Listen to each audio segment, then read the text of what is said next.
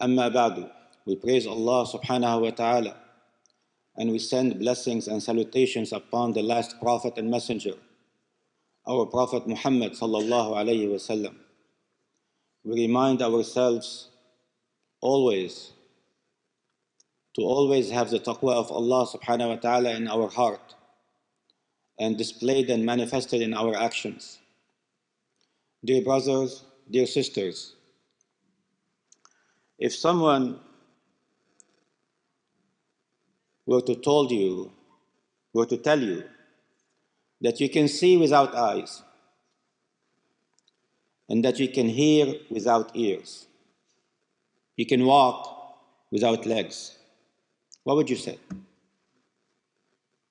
Someone was to say you could see without eyes, you can walk without legs, you can hear without ears. What would any one of us say? And how would we react? And how is that even possible? Yet we do this every day. Every day when we go to sleep, we see without eyes. And we hear without ears. And we walk and we travel without legs, without any mode of transportation. It's what we call dreams. Our topic today is about dreams, about ru'ya and ahlam. What are dreams? What happens when we go to sleep? What is the reality of dreams? What are the sources of dreams?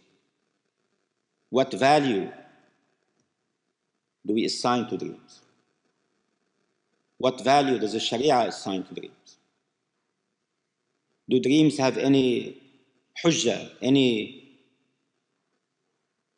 legitimate binding upon us? Should we worry about dreams or should we not? When we see a dream, do we tell people about it or do we not?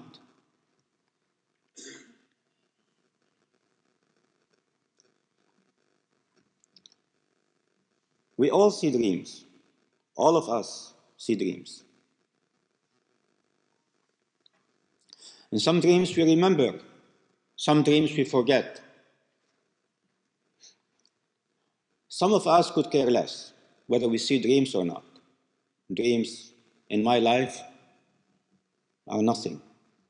There are no values attached to them at all. And some of us are the exact opposite. When they see a bad dream, their whole mood is affected. It affects them for a day, it affects them for a week, it affects them for a month. It affects their relationships with their family and their friends, their bosses at work, and so on and so forth. So for some people, it makes a world of difference when they see a dream. And for some, it doesn't make any difference at all. Should we allow dreams to affect our life? We heard the azan. We just heard the azan. Do you know that the azan came to us through a dream? After the Prophet ﷺ immigrated to Medina, they were contemplating how they should call people toward prayer. And some suggested trumpet, some suggested a bell. And then one person saw a dream, Abdullah ibn Zayd radiallahu anhu. Another person saw the same dream. A third person saw the same dream. And they came to the Prophet sallallahu alayhi wasallam and told him about this dream. He says, إِنَّهَا لَرُؤْيَا حَقٍّ. It is a true dream. It is from God. It is from Allah subhanahu wa ta'ala. And then he told Abdullah ibn Zayd, tell your dream to Bilal, فَإِنَّهُ أَنْدَى مِنْكَ صَوْتًا. Bilal's voice is melodious. Bilal's voice is unique. Bilal's voice can reach. Allah subhanahu wa ta'ala described sleep as one of His wondrous signs. And in Surah Rum, Verse 23, Allah subhanahu wa ta'ala says, وَمِنْ آيَاتِهِ مَنَامُكُمْ فِي اللَّيْلِ وَالنَّهَارِ وَمِنْ آيَاتِهِ مَنَامُكُمْ بِاللَّيْلِ وَالنَّهَارِ. And among his signs, among his wondrous signs, among his truly wondrous signs is your sleeping by day and night. Allah subhanahu wa ta'ala called the activity that we do every day for about 8 hours a day, 7 to 8 hours a day, a third of our life. He called it one of his signs. What is a sign? A sign is something that points to something beyond itself. It's an invitation to study this phenomena of sleep and to understand it. Because everything in life has a metaphysical cause. Everything in life has a metaphysical cause. Many scientists, they try to study this phenomena of sleep and dreams, and they come up with explanations. Their explanations never have a metaphysical cause. And as you know, science does not explain, it describes. What is the role of science for those who are in high school or university? Is it to describe or to explain? It is to describe, not to explain. And it does a good job at describing, but not at explaining the root causes up to the metaphysical cause. They can't do that. They start somewhere in the middle and they give you a description of that phenomena. Then they try to describe it using formulas and mathematics. Some scientific discoveries were actually made through dreams.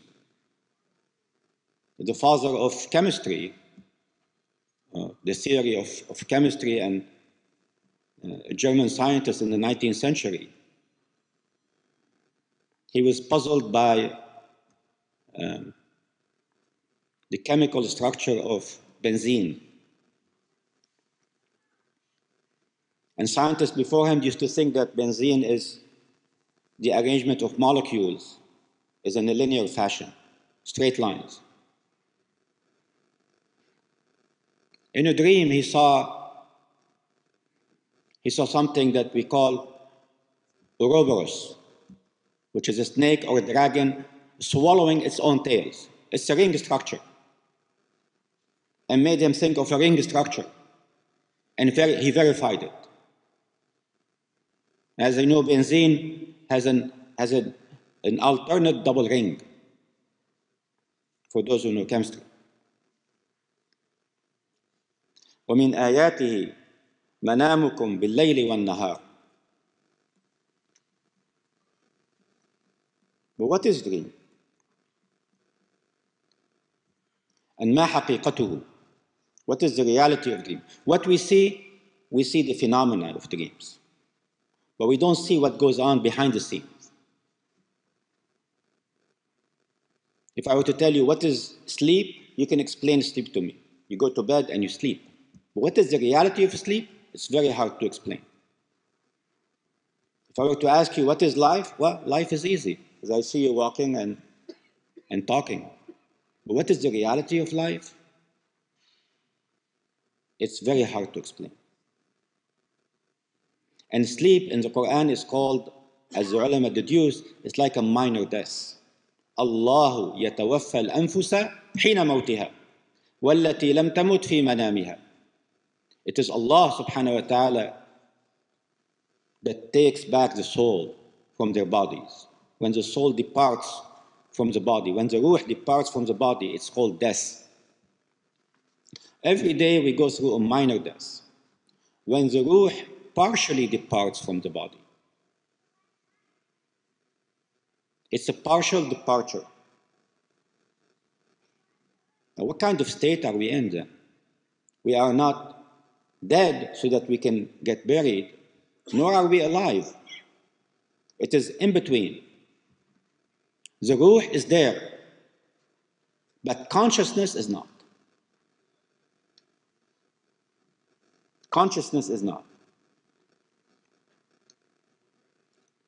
And this is one of the great signs and proofs for the existence of Allah subhanahu wa ta'ala. This sleep that we enjoy every day, either at night or in the day for those who can't sleep at night. Allah subhanahu wa ta'ala is drawing our attention that sleep is a different world. When you go through this portal called sleep, you are actually entering a new world that has wonders in it. And one of the wonders that we experience when we go to sleep is what we call dreams. It's one of the signs of the greatness of Allah subhanahu wa ta'ala as the creator of the universe. And that's something perplexing, because consciousness exists when we have our soul in our body. When we die, we have no more consciousness. And that's very puzzling. But when we go to sleep, the soul exists, but consciousness does not. And who is it that brought about this separation between life and consciousness? We're still alive, yet we don't have consciousness. When we die, we don't have life and we don't have consciousness. When we're alive, we have consciousness and we have life. We have a ruh inside of ourselves. It's a great gift from Allah subhanahu wa ta'ala that He created the soul and infused it in our body in a way that none of us has any way of how it's happened. And it's part of the lutf of Allah subhanahu wa ta'ala that He gave us the gift of relaxation. We can relax at night. Had Allah subhanahu wa ta'ala known that we can relax without going to sleep, He would have done it. He would have allowed us to relax with our eyes open. He would allow us to relax while sitting on a bench, or sitting on a chair, or sitting on our couch. Allah subhanahu wa ta'ala knew that in order to relax properly, He created this form of relaxation, that He takes consciousness from you momentarily or temporarily. It's like the brain, part of the brain stops functioning.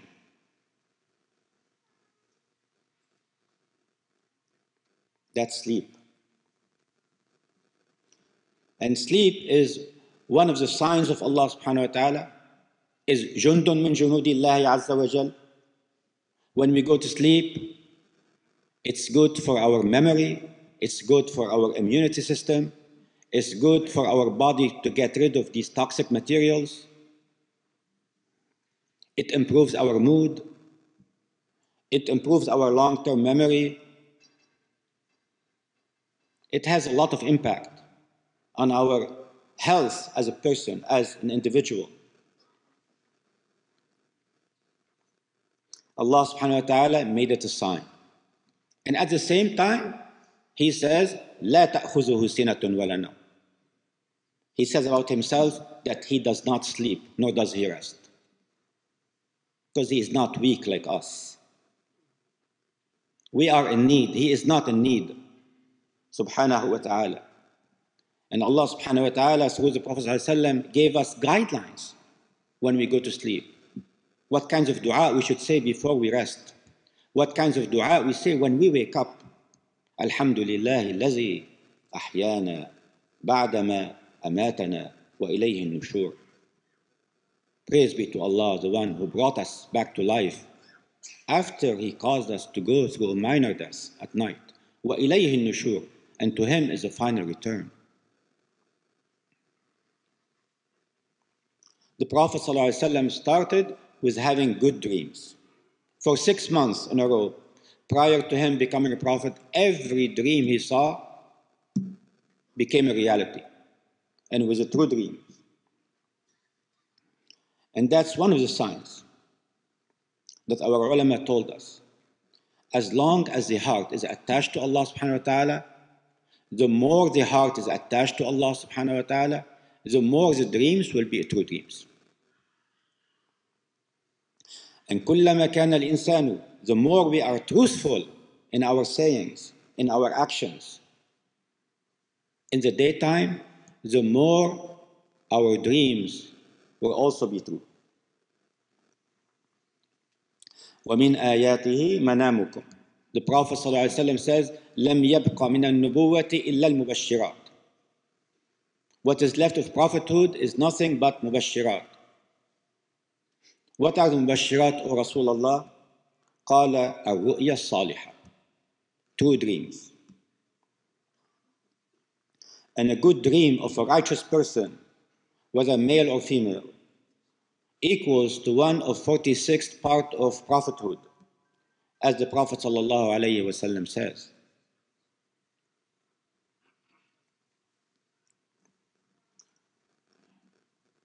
Dreams are of various types. We have true dreams from Allah subhanahu wa ta'ala and from the angels. And we have false dreams from shaitan. And we have common dreams that are either from hadith al-nafs or from our own souls. We have true dreams from Allah subhanahu wa ta'ala or from the angels. And these two dreams are called mubashirat. They're giving us glad tidings, good news. And good news sometimes comes in the form of a good news. And sometimes it comes in the form of a warning. Some of the great awliya made tawbah through dreams. Malik ibn Dinar, radiyallahu anhu, he made tawbah after he saw a dream. He saw himself in the hereafter, surrounded by his evil deeds. He used to be a bad man, surrounded by snakes, by beasts, and everyone wants to snatch a piece of him. And a little girl came to him and grabbed him by his hand. He says, "Who are you?" He says, "I am your good deed." His good deeds were so weak, and it was manifested in the form of a little girl that has no power. He woke up, and his life was transformed after that, completely. The Prophet ﷺ also told us that some dreams come from shaitan. One man came to the Prophet ﷺ and told him, "Ya Rasulullah, I saw myself in a dream, and I saw my head rolling on the ground, and every time I try to catch it, it runs away. It's like a soccer player is kicking it." The Prophet ﷺ told him, "Don't let the shaitan play with your head. Shaitan is playing with your intellect, with your head." There are guidelines for dreams. If we see a good dream, we should only tell it to people that they love us and respect us and wish good for us. Don't tell it to anyone. When Sayyidina Yusuf alayhi salam saw his dream, his father Yaqub told him, "لا تقصص رؤياك على إخوتك فيكيدوا لك كيدا." When he saw a dream that the sun and the moon and 11 stars, planets, are prostrating before him and paying respect toward him, he says, "My son, do not tell this dream to anyone. Do not tell it to your brothers. Do not tell it to anyone that may wish harm for you." When one sees a dream, one should tell it to a person that knows how to interpret it well, in a manner that's beneficial for you. Because as we see in the hadith and the ayat, Allah subhanahu wa ta'ala and the Prophet taught us to respect the spiritual and psychological dimension of the dreamer, the one who sees a dream. There are parameters and variables that will come and play a role in interpreting the dreams, depending on the state of the person and depending on who they are. The scientists tell us that we forget most of our dreams. 95% of our dreams are forgotten. We only remember 5% of our dreams. In our Sharia, we never consider dreams to be hujjatun shar'iyya, because we cannot tell the difference between what's a good dream and what's a bad dream, what's from shaitan, what's from Allah, what's from my nafs. In the case of the prophets, whether the Prophet Muhammad or any other prophet, shaitan has no access to their hearts. Hadith al-nafs has no access to their hearts. Some dreams are from shaitan. Mr. Shaitan comes to annoy you. And some dreams are from Allah subhanahu wa ta'ala and the angelic realm. When our soul departs and travels through the worlds and sees things. When it penetrates the heavens or where the angels congregate and see things. Or when our soul departs and meets with other souls and see things.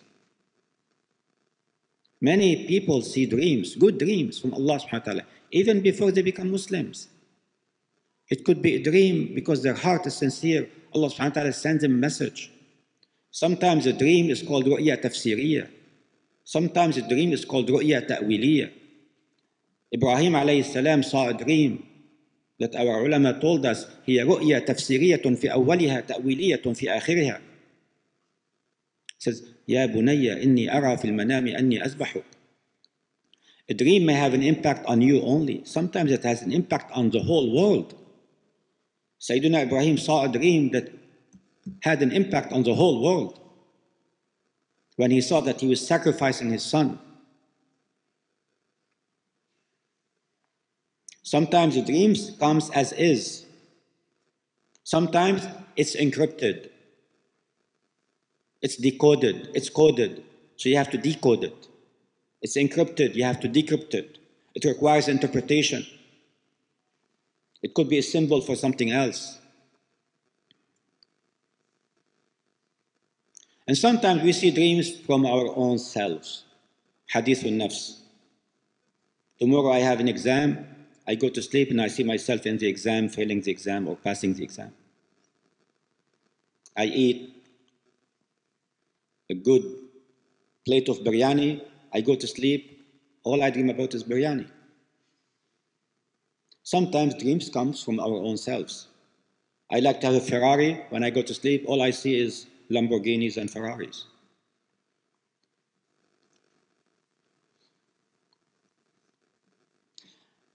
The Prophet ﷺ interpreted the dream for us. And through this interpretation, the ulama developed some kinds of guidelines. It became a science. Interpreting dreams is a science. And sometimes dreams has an impact on you, sometimes it has an impact on the whole country. Like the king of Egypt, when he saw 7 good cows and 7 weak cows. He says, أفتوني في رؤياي إن كنتم صادقين. And the people around him told him, أضغاث أحلام وما نحن بتأويل الأحلام بعالمين. Because interpreting dreams is a science. And some people before Islam also knew part of that science. That became a science after Islam.